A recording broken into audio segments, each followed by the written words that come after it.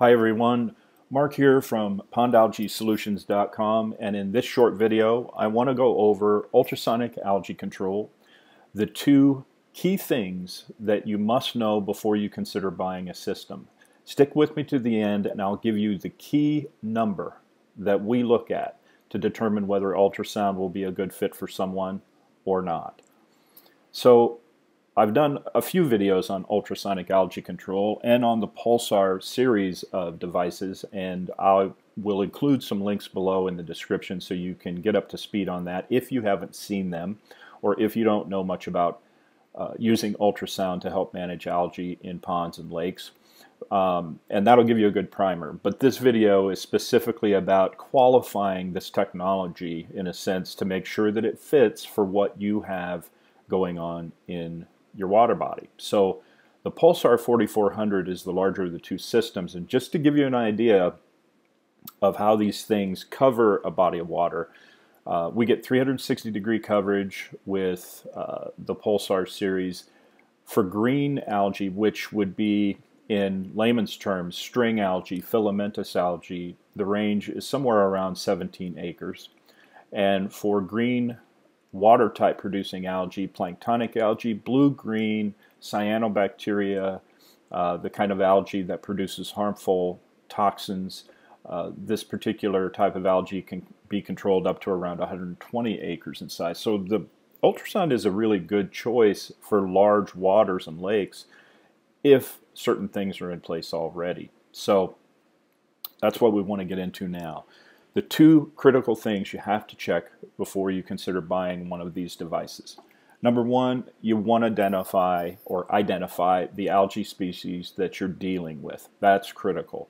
Ultrasound works on almost all algae, but there are a few species specifically, due to their cellular structure, that we cannot control well with sound waves, at least yet. And so we want to know if those are present. And so the only way to tell is through microscopic testing.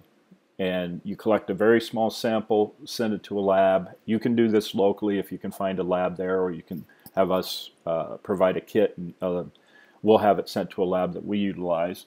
But they will identify the algae species that are in there, and then we can cross-check that with a well-established database going back almost 20 years of using this technology to see if the fit is good. Can that algae in there be controlled well and easily by ultrasound, or are there any challenge algae? And it also helps us, that knowledge of what species are involved also helps us to determine the coverage range of the device. As you saw in the previous slide, the control range of green algae versus blue-green algae is different. It's much greater with algae that has less density, and so by identifying what we actually have in there, we can help to determine the range of the device and range of coverage to fit a system to a particular body of water. So it's very helpful to do that. The main thing, though, is that testing allows us to provide a go, no-go suggestion as to whether ultrasound will even fit the situation or not. And although we've improved this ratio where we're not seeing as many no-go situations come up, there are a few that will still come up, and so you want to know that ahead of time. Many times ultrasound will have an impact, a positive impact on the algae growth, but it may take other things like aeration or maybe microbial supplementation for a time to help with some other things. And so we just want to paint as clear of a picture for the pond owner as possible, and then we can make an educated, a well-informed decision going forward to invest in the technology or not. The second thing that is critical in evaluating a situation for ultrasound use, and not many people are talking about this yet, I hope this changes, but you want to make sure that you test for the total phosphorus level in a pond or lake. Phosphorus is a major driver of algae growth. And in fact, many people consider it the limiting factor for algae in most cases. What that means is that when phosphorus levels are low, algae cannot grow beyond a certain point regardless of the abundance of other nutrients like nitrogen-based nutrients. If phosphorus levels are high, though, algae will be far more difficult to control using methods such as nutrient mitigation with microbes, and even the application or use of ultrasound will have some trouble sometimes, because what happens is the algae has so much fuel in that phosphorus that it can grow very quickly, so fast in fact, that it can outgrow the speed at which ultrasound can knock it down. And so in that way, if you did put an ultrasound system in, even though the algae statistically should be controlled, it may not be able to keep up in certain situations.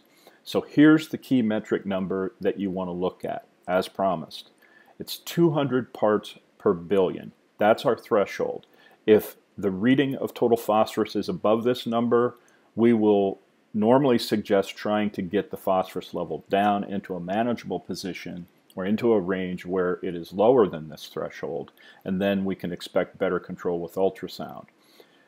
In testing that you have done, and typically, although there are some simple test strips that you can get online for phosphorus levels, these are general. And I do think that when you're considering an investment like this, you want to probably have a lab do the analysis so you can get a very specific reading. When they provide the test results back, you may see it in parts per million or milligrams a liter. In relation to that, 200 parts per billion is equal to 0.2 parts per million, 0.2 milligrams a liter. Those are the key numbers. If phosphorus is higher than that, we want to work to bring it down. I'll provide a link below once the video is done. I'm working on it now on some common ways and methods that you can use to lower phosphorus in a pond body. But until that's up, just know that this is the main number that we look at for the threshold or the cutoff of where ultrasound could have some challenges with controlling algae. So those are the two key things. Make sure those are done before you get too deep into the rabbit hole of looking at ultrasound, and if the numbers jive and work, you can definitely consider with more confidence that ultrasound could be of help to you. As always, if you have questions and need additional help with your pond or a pond algae problem, reach out to me at pondalgaesolutions.com. I'm happy to help. My name is Mark, and I hope you have a great day wherever you are.